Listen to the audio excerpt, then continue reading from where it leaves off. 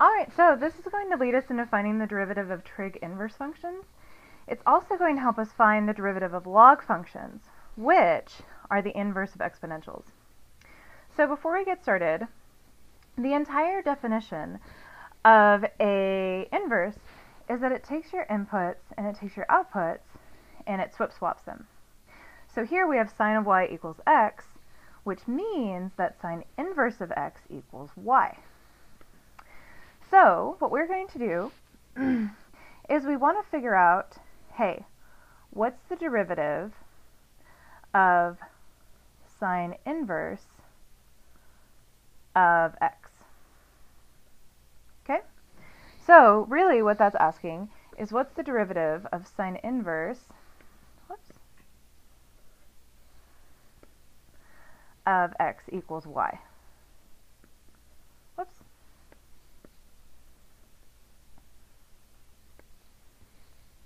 So what we want to know is, hey, what's the derivative of sine inverse of x? Well, since these two things mean the same, that's the same thing as asking, hey, what's the derivative of sine y equals x?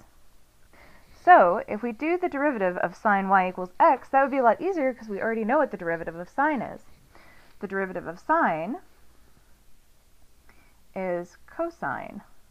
Now remember, because we took the derivative with respect to y, we have to tag on a y prime here, equals, and the derivative of x is just 1. So y prime equals 1 over cosine of y.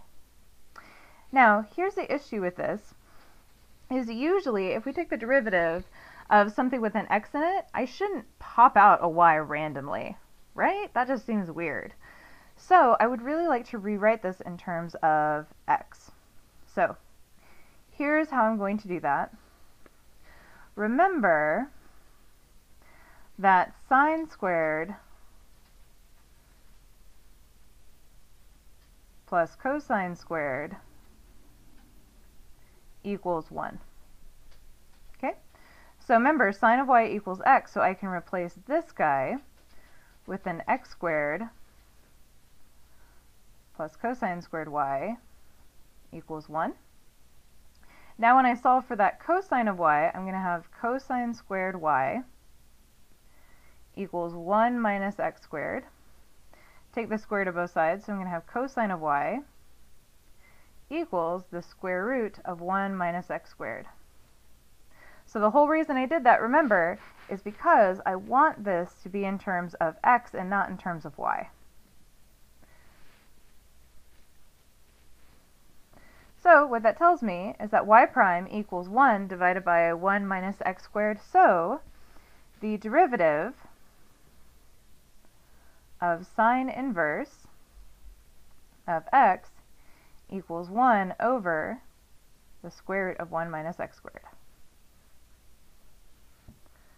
Awesome. Now finding the derivative of all the other trig functions is just as tedious, so they are right here for you. They're also in your book, so you can check those out there.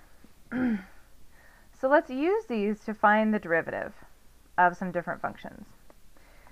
Now, here's one key thing I want us to remember, is that sine inverse of the input, so whatever we put into it, is going to be 1 divided by 1 minus that input squared. Okay? So, for example, if we want to find the derivative of y equals sine inverse of 1 minus x to the fifth, then my input is that 1 minus x to the fifth.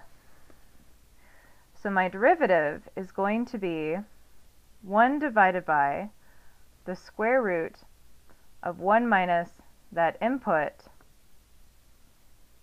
squared. Okay, so remember that x is just whatever I'm inputting into my sine. Now, because that's not just a regular x, it's another function, I still need to multiply by the derivative of the inside. So it's going to be times negative 5x to the fourth. All right, let's look at the next one. So I have cosine inverse of sine inverse of x. So I'm inputting into cosine sine inverse. So let's look at the cosine inverse. So if I do cosine inverse, it's going to take whatever I plug into it, and it's going to make it negative 1 over 1 minus that input squared. So y prime will be negative 1 over the square root of 1 minus, remember, whatever I'm inputting into it, squared. Now I still need to multiply by the derivative of the inside, so what's the derivative of sine inverse? It is 1 over the square root of 1 minus x squared. Great. All right, last but not least, let's look at taking arctan of x cubed. So first off, I'm going to have to use a chain rule, so I have my outside function, which is that I'm cubing something, and then I have my inside function, which is arctan. Now, arctan is actually just another fancy way of saying tan inverse.